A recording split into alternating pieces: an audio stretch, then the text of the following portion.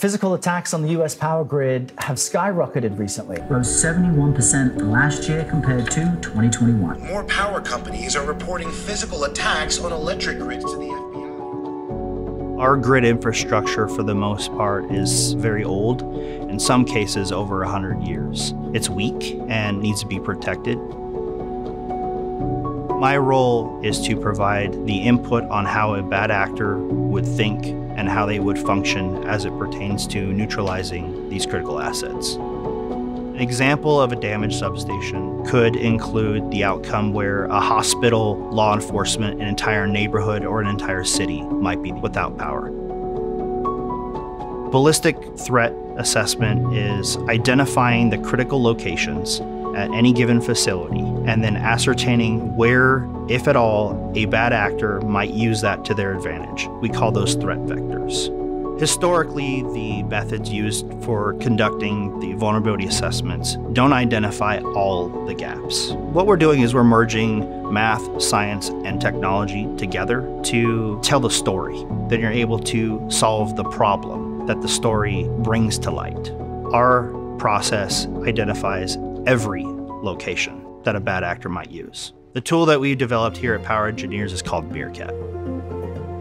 What we're doing with Meerkat is pretty unique. The industry right now is using a very static approach where they give it all the parameters and they run the analysis and that's what it is. And they aren't able to quickly test new theories or ideas. But we're taking an opposite approach and we're looking at what's visible from that piece of equipment, which tells us the whole range of area that has line of sight to that piece of equipment, not just a precise shooter view. The real-time technology is fantastic because it gives us instantaneous results. We're meshing different data sets to get our study areas, which can be anywhere from 200 yards to a mile outside the station walls.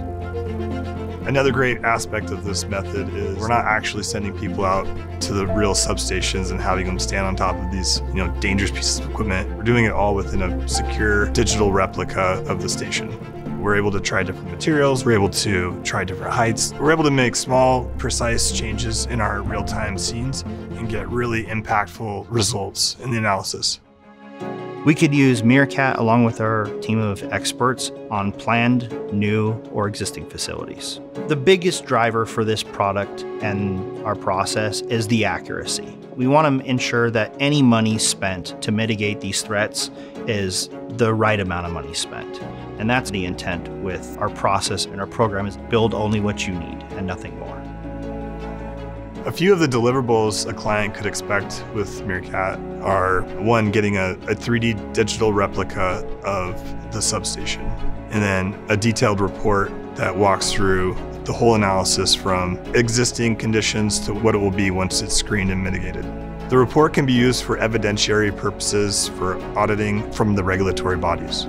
Also, throughout this process are the workshops that are also really powerful. A lot of times our clients come with their own preconceived ideas of how they're going to screen these sites, and we're able to work together to test their theories, test our theories, and come up with the best possible mitigation solution. It is our job to design and engineer power stations and substations. This is what we do. It's in our name. With our tool, with Meerkat, you're getting an understanding of the complete picture. At the end of the day, when I go home, I feel good that what we're doing here at Power Engineers is helping people live their lives the best they can.